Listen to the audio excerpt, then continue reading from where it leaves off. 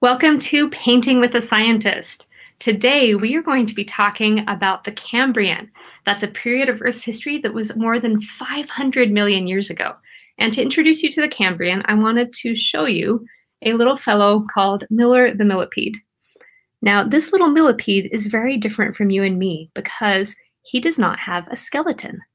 Miller has an outside skeleton called an exoskeleton.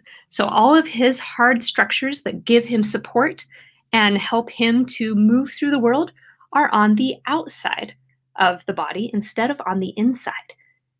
And exoskeletons are very different than the inside skeletons than we have.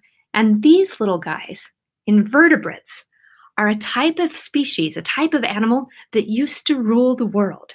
And we're going to go back to the Cambrian and we're going to explore and learn more about the world's first top predator, Anomalocaris.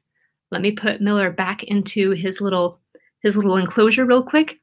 Everyone say goodbye, Miller. And then I will say hello to those who are in the chat and introduce our moderators who are here watching with us. I'll be right back. All right. A quick welcome to Nerding for Nature. Nerding for Nature is a good friend of mine who lives up in Canada and has a YouTube channel as well. So she's here in the chat today as a moderator. And hello to King Husky, Duck King, Space Queen, and Queen Donut, Queen Poppy, Deepa, Vivian, Two Bridges, McKenna, Addie, and a special welcome to you if you are watching the replay. I am happy to have you here joining me on a painting lesson. Now, each time, and Helper Madison, thanks for being willing to be a moderator. Right now, we just have Nerding for Nature as our moderator, but I really appreciate the support. And I appreciate everyone who contributes to the chat by saying kind things and good things, not starting little wars back and forth or silly things like that, and just being a good example. And I know that you do that and do a great job of it. Several of you guys do. Hello to Keiko, to Pamela, and to Nikki. So happy to have you here. And again, if you're watching the replay, welcome to you too. Today, we are going to be painting Anomalocaris, one of my favorite prehistoric animals. And I have a little printout that I sketched, an outline that I'm going to be using. If you would like to use the same outline, I'm dropping the link in the, whoops, that is the wrong link. I dropped the link into the chat earlier, and I will update the video description as well. But if you go to patreon.com/sciencemom, it is the top post right now. I will drop that link into the chat real fast, and that's where you can download your own copy. I am using acrylics today, but you can use any type of paints or other coloring materials that you would like. You can use markers, you can use crayons, you can use watercolors, anything that you have on hand. A couple great questions about millipedes. Are millipedes reptiles? No, they are not. Reptiles have a skeleton on the inside of their body. Millipedes are arthropods. They have a skeleton on the outside of their body. Their support structure is called an exoskeleton, and it's on the outside. Can they bite? Some millipedes can bite, but this millipede, the giant golden millipede, is quite friendly and docile, also very big, and as long as you're not hurting them, they are very gentle and they won't bite. But they do have some defense mechanisms. If they feel threatened, like if a bird is trying to eat them, they can actually ooze kind of a little bit of a poison outside of their skin. And it's not poisonous enough that it would hurt you or me if we were holding them. But if you were holding them maybe too tightly and they oozed that little defense mechanism that they have, if they oozed out some stinky stuff and you licked your hand, it would taste terrible. And if you were a bird, you would not eat one of those millipedes again. Nerding for Nature says that tempera paint is a good option. Definitely. So I'm using acrylic paints, but you can use any type of paints that you want. Oops, sorry for that. I bet that was loud. Can you use watercolor markers? Definitely. You definitely can. All right, let's get started. We are going to paint an underwater scene today because during the Cambrian, most life was in the oceans. There was not very much life on land yet at all. And the life that was in the ocean exploded with the number of different animals that we had and the type of animals during the beginning part of the Cambrian. We call it the Cambrian explosion. And Anomalocaris came on the scene then. So since we are painting underwater, I'm going to get some white and some blue ready because I want to have a light blue green color for our background. That's the first thing that we're going to paint. And as always, when you're coloring and painting along with me, the nice thing about doing it with video is that if I'm going too fast, you can just pause. And then once you've caught up, then you can start it again. So I have a little bit of blue and quite a bit of white here. And I'm also going to add just a little bit of green because I'm guessing, I haven't been to the Cambrian before, but my guess is that there was a lot of algae in these ocean waters and that they would have had a nice aqua green color. So that's what I'm going for here. I'm going to mix together my paints and I've got a nice, really light aqua green color that's coming, but I think I want it just a little bit more green. So I'm going to add a tiny bit more of green and a tiny bit more of blue, and then I will bring you close so that you have a good upfront view of our painting, and we will get started. So here we go, and angle down. Actually move one of my little blocks of support and bring you right down here so that you can see really well. So here we have Anomalocaris. We've got some sponges here, some jellyfish, and then a little invertebrate here, and a trilobite, and an echidnoderm, a relative of the starfish right there. And we're going to start out, like I mentioned, we're going to start out with painting our water.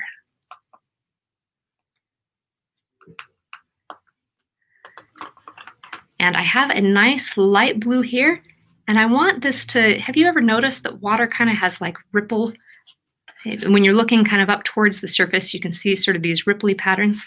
So I'm going to paint sort of these ripples of the light blue, and then I'm going to come through again with a darker bluish green to try and give it a watery feel.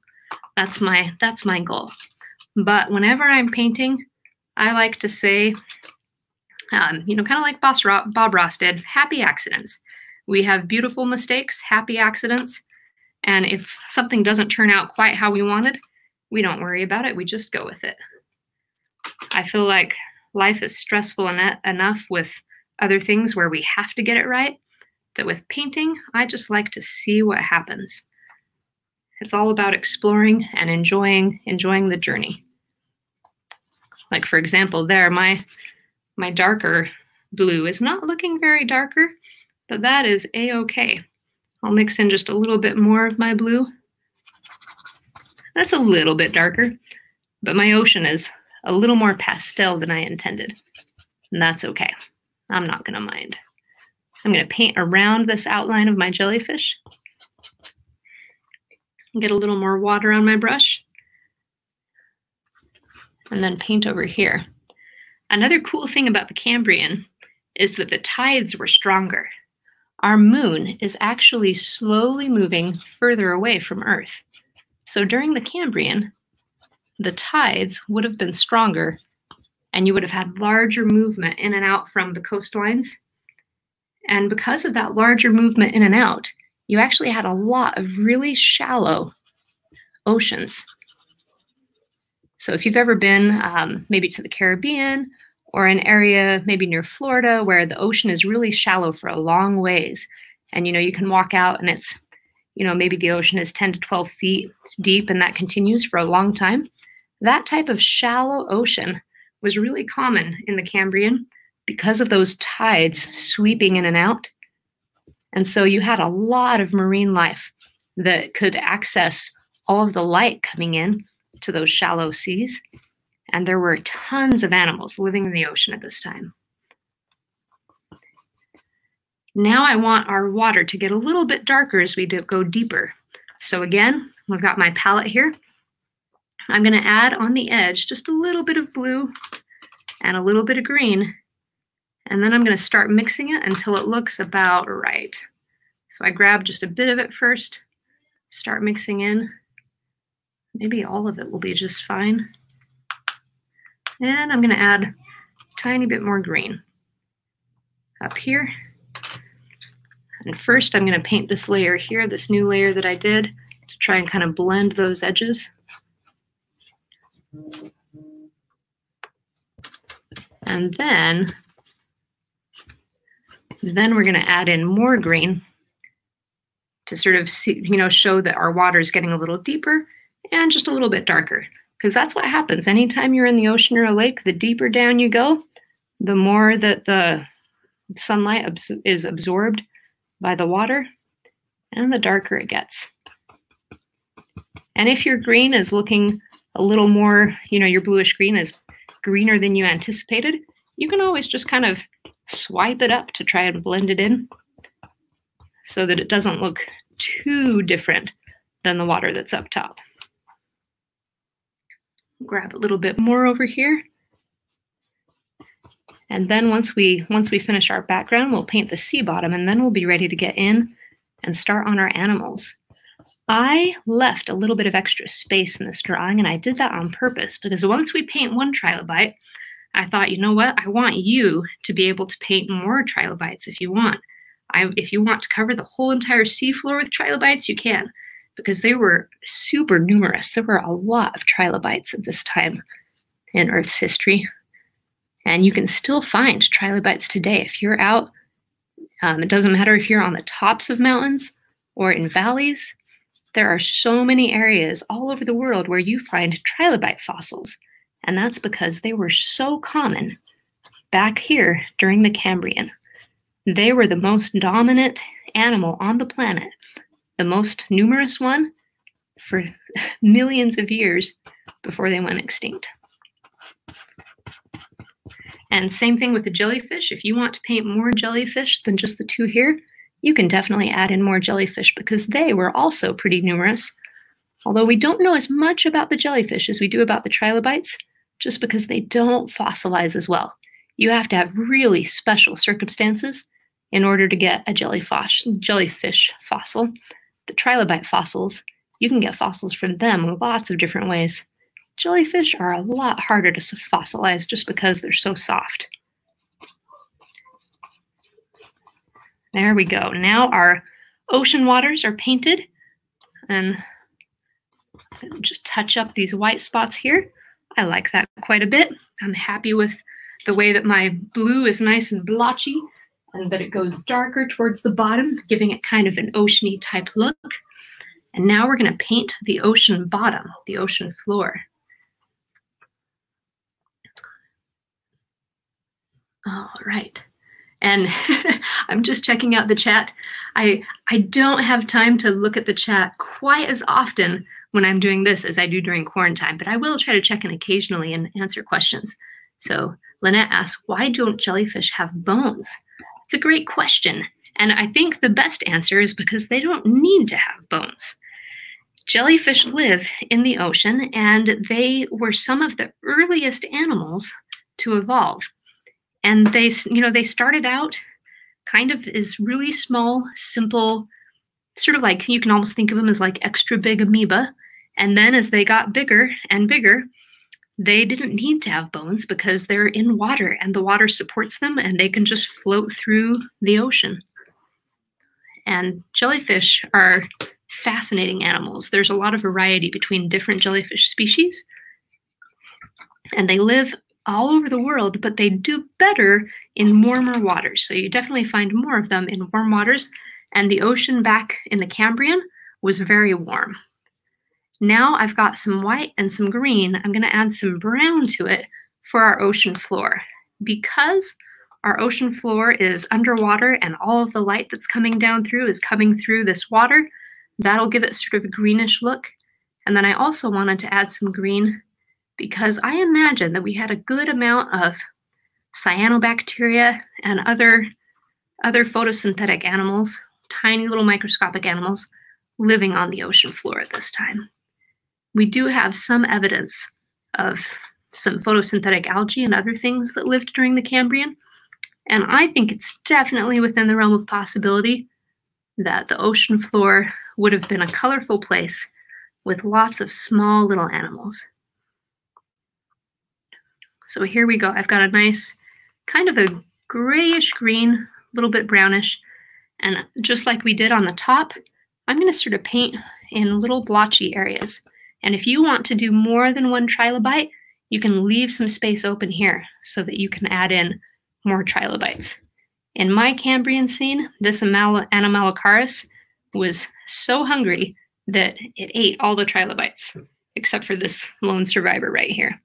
But in your ocean scene, you could have the ocean floor completely covered in trilobites. It is all up to you. And now that I've given some good blotches of green down here, I'm going to add a little bit more brown. Ooh, fantastic question here.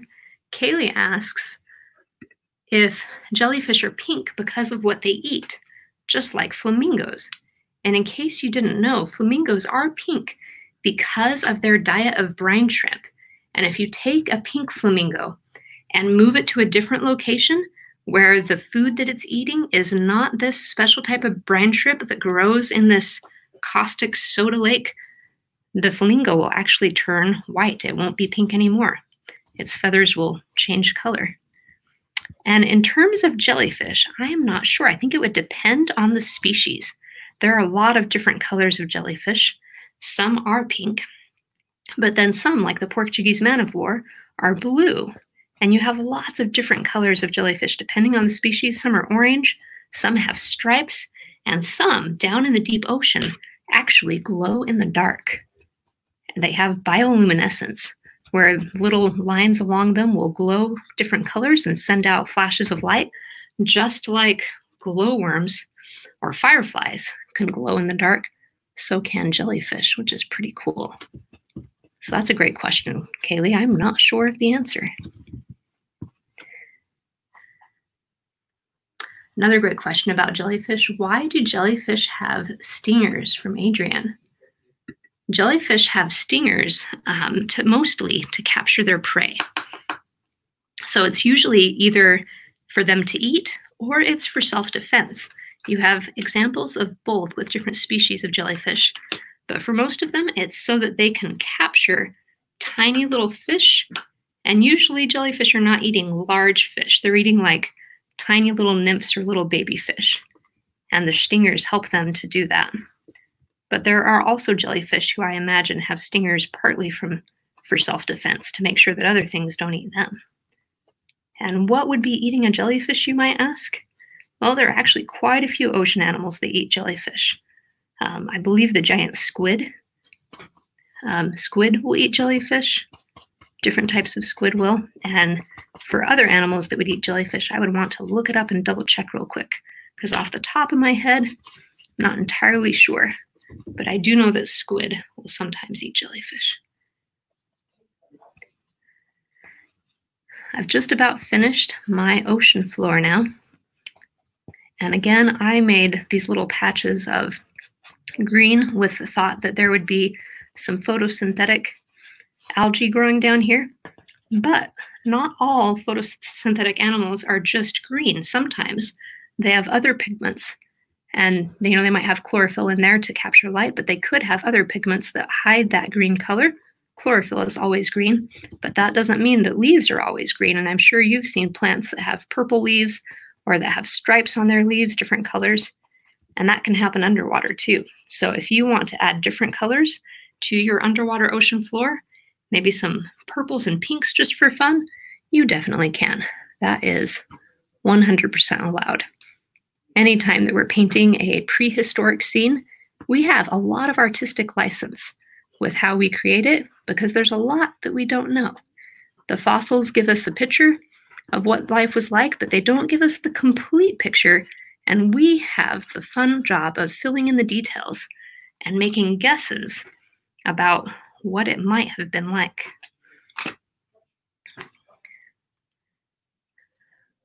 Last little bit of floor over here.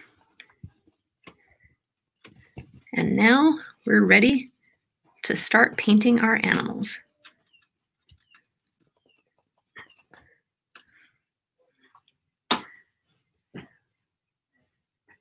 There we go. And Space Queen says, look at the chat, Science Mom. I'm looking through really, really quick.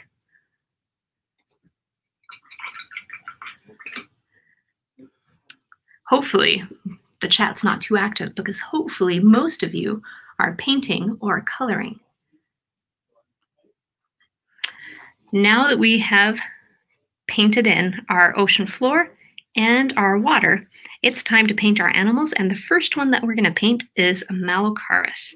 Anomalocaris. I mispronounced this fascinating animal's name.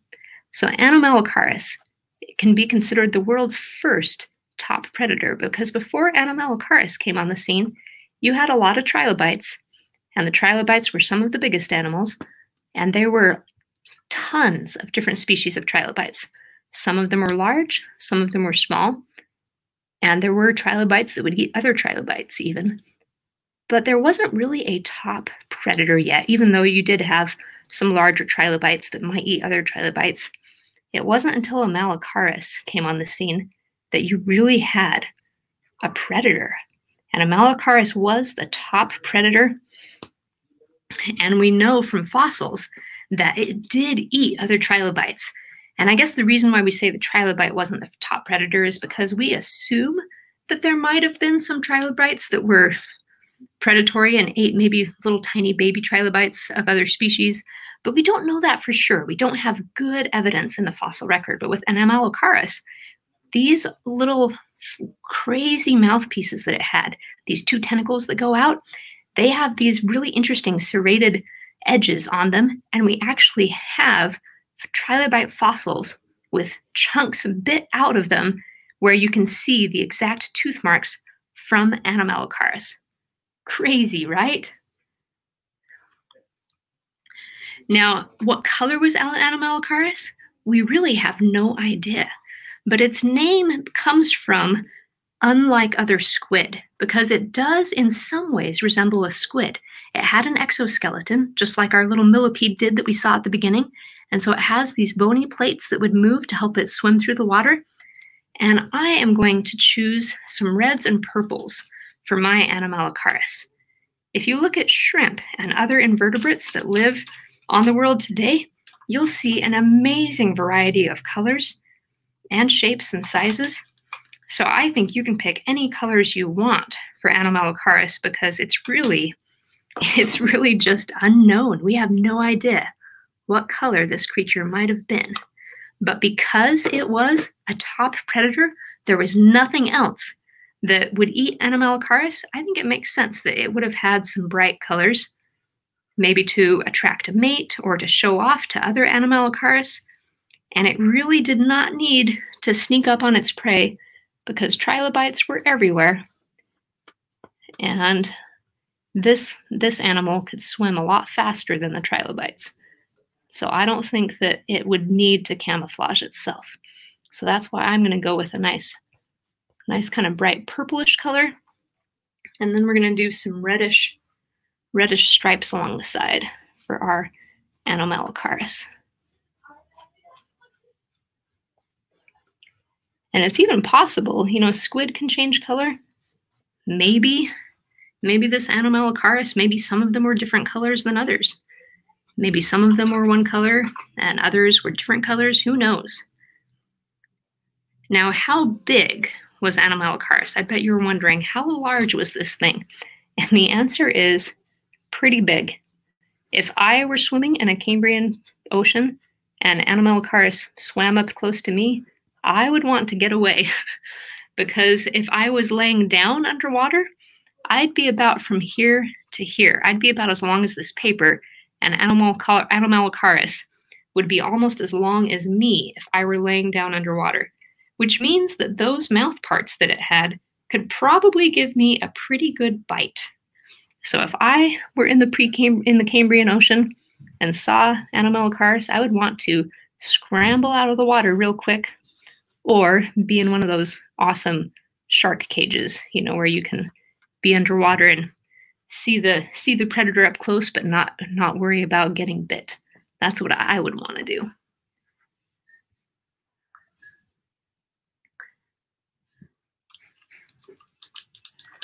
And I'm going to add just a little bit more purple here, because I want to transition to our tentacles being a little bit darker.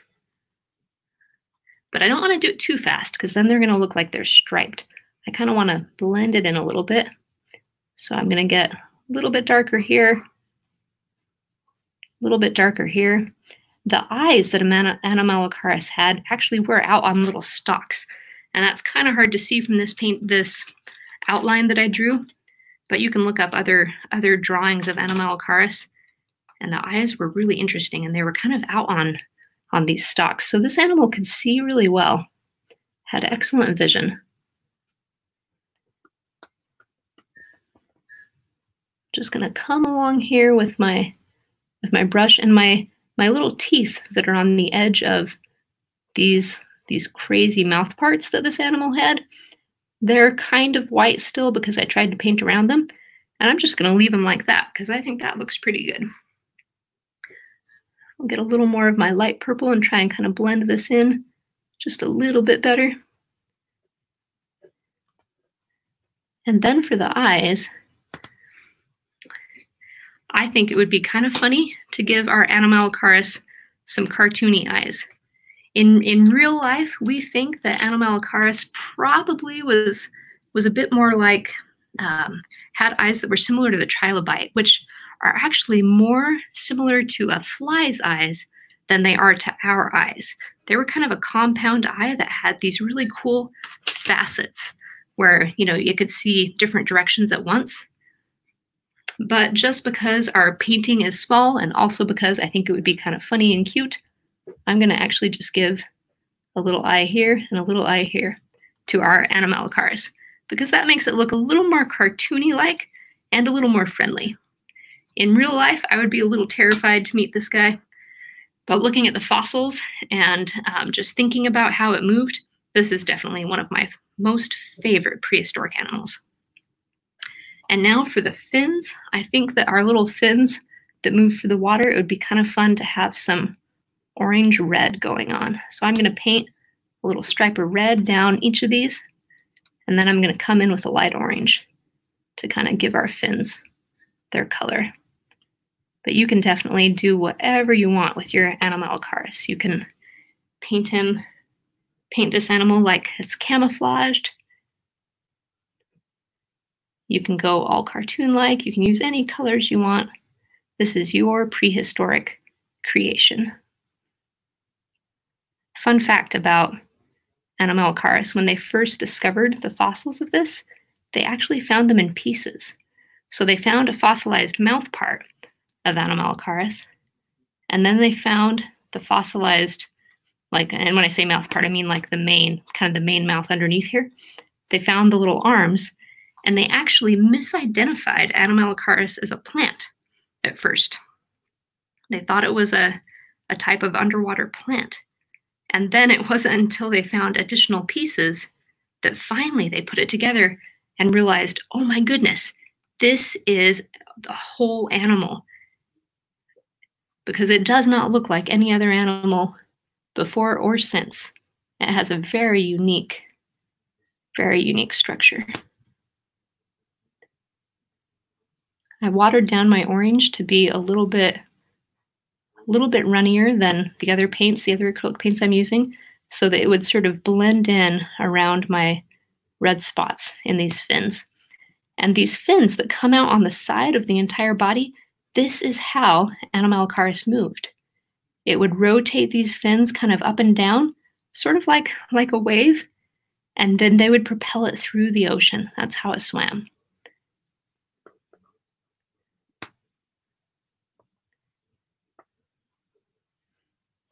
And I will say, if you are an actual paleontologist and you're watching, and I say something wrong, I hope you will correct me, because when I do painting with a scientist, I like to take time to really do some research about the scenes that we're painting. And being that it's Monday and I had a lot of preparation to do for the whole week of quarantine, I did not have time to look up and research and fact check things about Anomalocaris like I had hoped. So it is entirely possible that I will make a mistake and say something that's not true. And in that case, I hope you'll let me know in the comments if I do make a mistake. That's really one of my favorite things about doing painting with a scientist is that I get to be a researcher. I get to explore a topic, try and find out new things about it, and then share what I learned with you guys. I'm going to add just a little bit of orange to this red stripe as well to give it just a little more definition and help it kind of match the rest of the body. There we go. There's my Anomalocaris. All right. Space Queen says that she made the Anomalocaris say, "Hooray for food." I like it. And please, yes, definitely don't start any arguments in the chat, because if I look back over the chat later on and there is a lot of irrelevant discussion, then in the future for Painting with a Scientist, I'll just have to turn the chat off. And I don't want to do that because I do love to be able to take questions from you guys, but I'm not able to look at the chat as closely because I'm painting. So if it does go way off topic, I'll just have to turn it off, and I don't want to have to do that. Now we're going to paint our sponges. There were a lot of different varieties of sponges in the Cambrian, and some of them probably had bright colors. And we're saying that because sponges today are incredibly varied. There's a lot of variety with sponges. Some of them are very bright. And they are not plants. They are stationary, like plants are. You know, they'll grow and live their whole life in one place. But they're more closely related to animals. And most sponges get their energy from eating food. And the food that they eat can be called detritus. Detritus just means small little pieces of stuff. And in the ocean, you have tiny little bits of plankton and phytoplankton. You have tiny little baby fish and baby sponges, maybe tiny little baby trilobites. You have eggs from other animals that are floating through the water. And all of that tiny little stuff can be called detritus. And that's what most sponges eat. They're filter feeders. And so this opening up at the top, as water would pass through there, the sponges would sort of gather out their material. And just for fun, I'm going to make these sponges polka dotted. So I'll get a little blue paint and we'll do some little blue spots on our sponges. You can paint your sponges any color that you would like.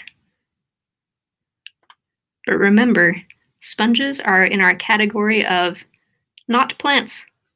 They might look like plants because they stay in the same location all their lives, but they are actually more closely related to animals than they are to plants. And then this sponge here is a bigger sponge, and I'm going to make this one a different variety. This one's not going to be colored all bright. This one is going to be more of a brownish color. And I'm going to give this one some little kind of spiky little arms up here, because some sponges had little bristles around their opening to kind of help them catch food. And I think this sponge would have been one of those.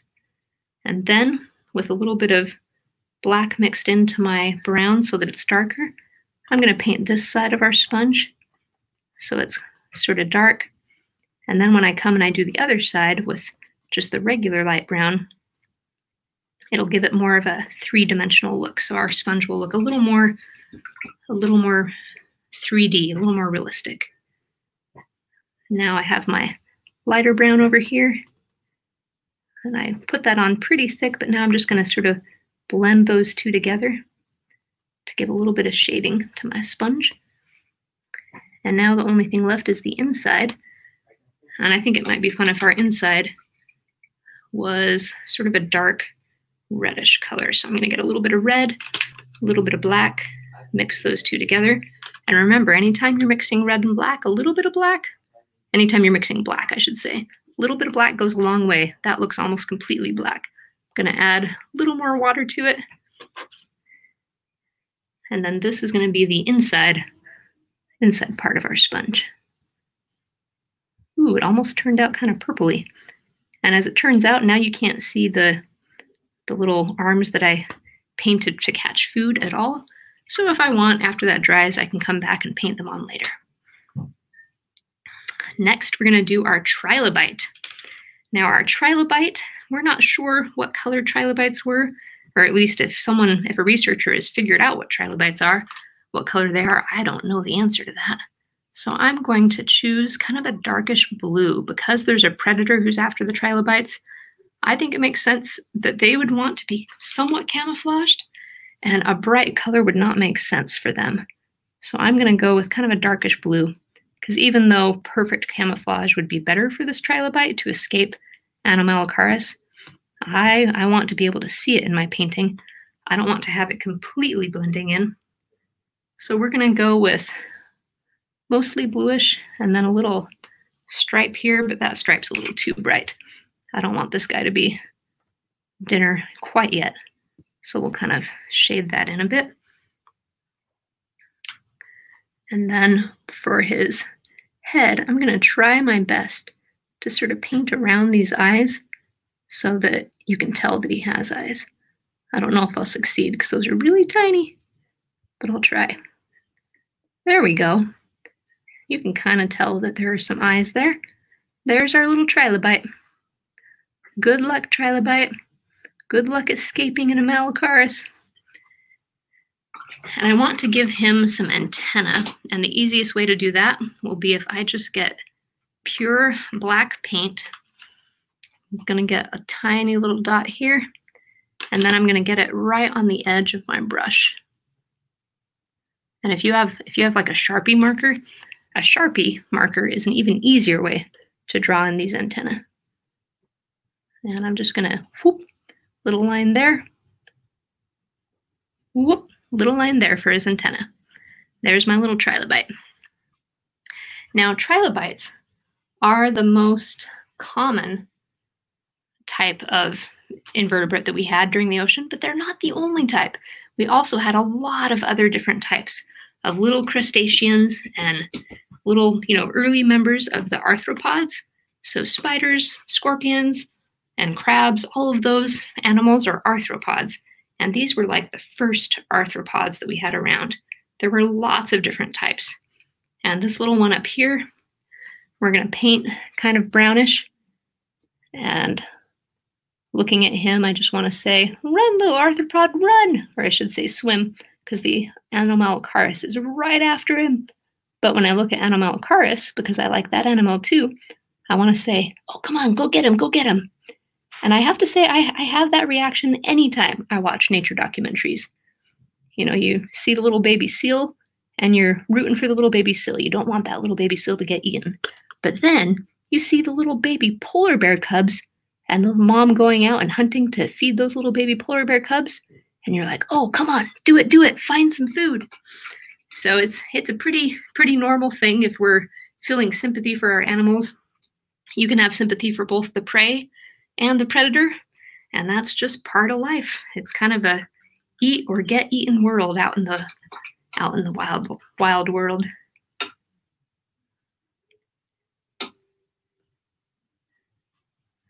And let's see.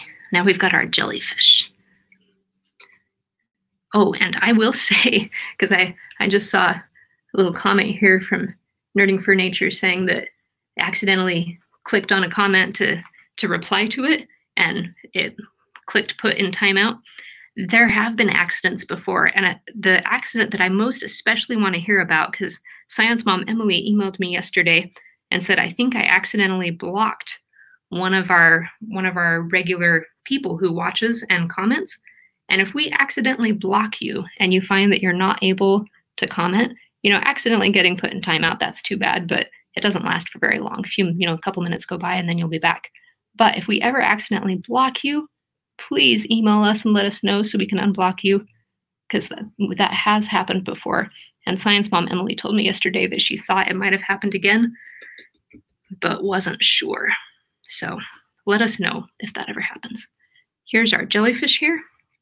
I'm going to paint kind of orangish stripes on this one, and then I'm going to go with pink. And here is a very light pink. I want to do it nice and light so it doesn't look red. And I'm going to add just a tiny bit of white to it. So right here, I'm making my pink, and it looks just a little bit too reddish. So I'm going to add a little bit more white.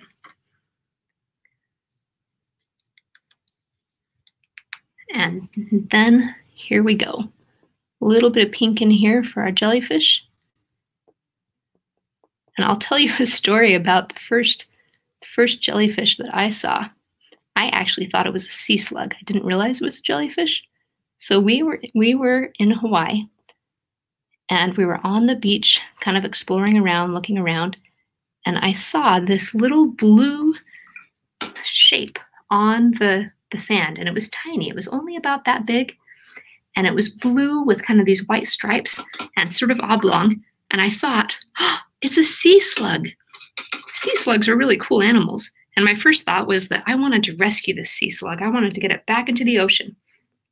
But I also knew that some sea slugs had defense mechanisms, and I didn't want to get stung or injure the sea slug, so I didn't want to pick it up with my hands. So I scooped the sand underneath it and then very carefully carried it out in the water and then dropped it in the ocean.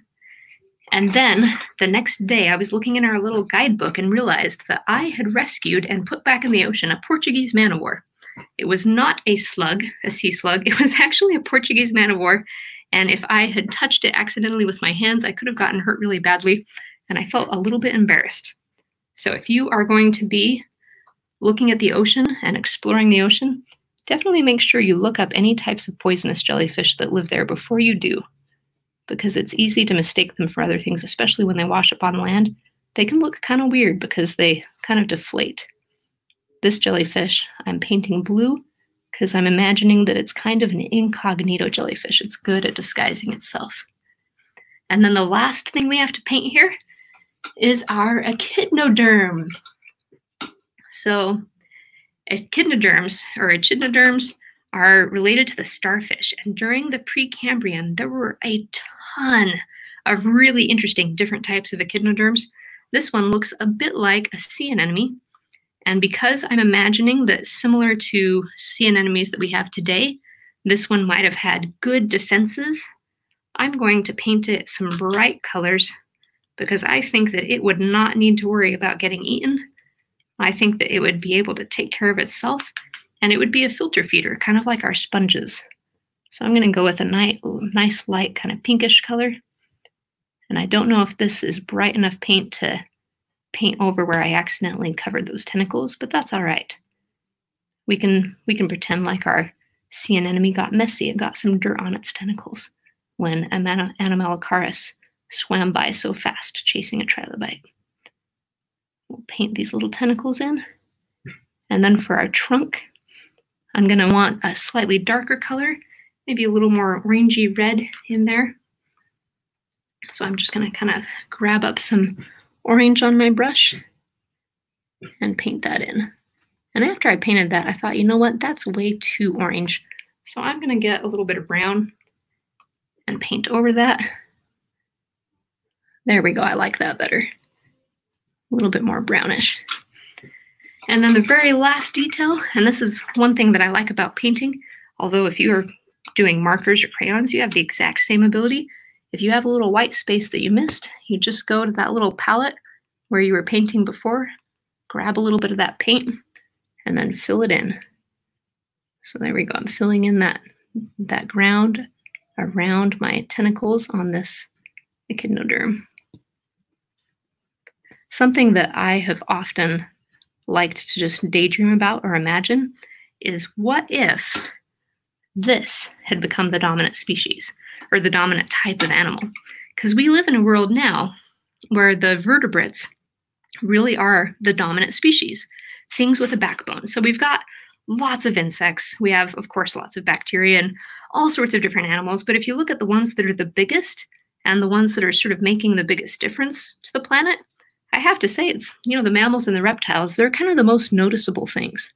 Mammals, reptiles, and birds. But what if instead it had been these guys?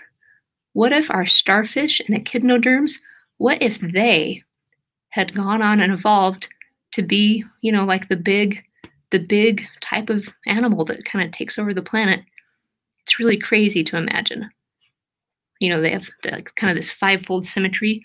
Like, what would things have looked like if they had been the ones that became dominant rather than our invertebrates and then fish and reptiles and mammals? All right, I'm going to back up real quick And we have time for just a couple Q&A questions real quick, and then we're done. I'm going to post a picture of my drawing on Facebook and on Instagram. And if you would like to share your drawing with me, I hope that you'll share it online as well and tag me on Facebook or Instagram, or share it in our album on Facebook. I would love to see what colors you used and how you brought this underwater scene to life. And I hope you enjoyed learning more about Anomalocaris.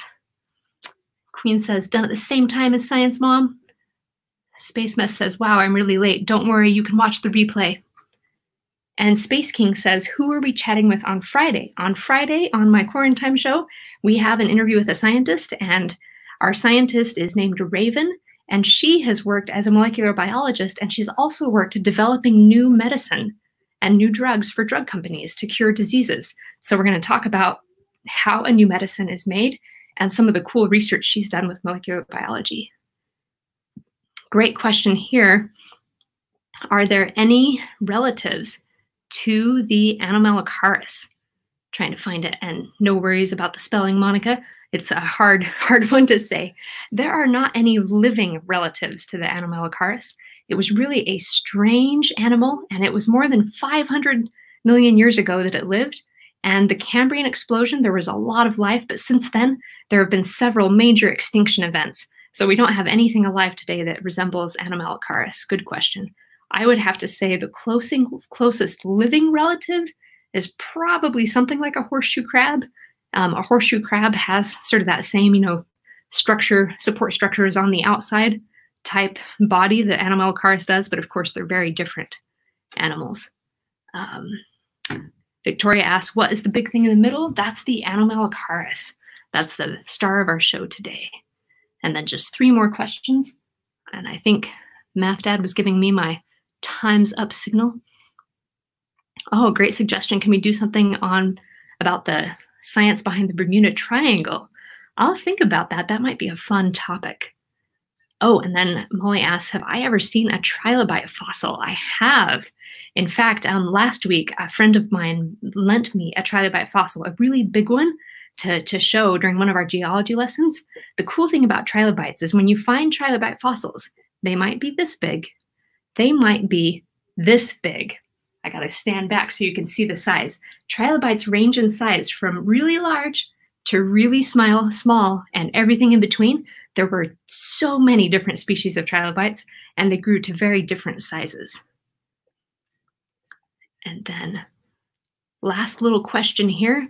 How do the tentacles of a jellyfish sting you? There are actually some really cool research on this, because they work kind of like, they work kind of like, almost like a little gun. So there's a little tentacle that has these little barbs on it, and then when they come into contact with something, there's a part of the structure behind that little sting that actually shoots venom out really, really fast. And there's a video by a famous YouTuber called Smarter Every Day, Destin Sandlin. He actually did a really cool video talking about how jellyfish stings work, how they're able to do it so fast, and it was pretty impressive. Oh, and then this is a great question. Can jellyfish see? Jellyfish do not have eyes. They have a really different structure than we do, so I don't think that they can. I don't think jellyfish can see. But they do tend to exhibit behaviors that seem to be intelligent, where they will move toward things that they want to get closer to. They will move away from things they want to get further away from. And they seem to be able to sense light. They're able to tell when light is on and when light is off, but they're not doing that with eyes like eyes that you and I have. They're gathering that information from different sensors, from different ways. So they do not have eyes. Great question. All right. And then very last question. What is my favorite animal? That is a hard question to answer, but I'll give you 3 favorites right at the moment. So I have a pet desert tortoise. I love desert tortoises. I think they're really cool. I think tardigrades, little tiny microscopic animals, are some of the coolest animals ever. And I also love dogs. I think dogs are just absolutely wonderful. So thank you, everyone, for joining us. And a big shout out and special thank you to Nerding for Nature for coming today and helping moderate the chat and be here with us. I super appreciate it. And Nerding for Nature has a great outdoor YouTube channel with some really cool videos about the outdoors and things that you can discover exploring in nature. So I will see you guys again on Friday with another Painting with a Scientist episode. And if you want to watch our math and science lessons, we'll see you again tomorrow morning. Thanks again for joining us. Bye.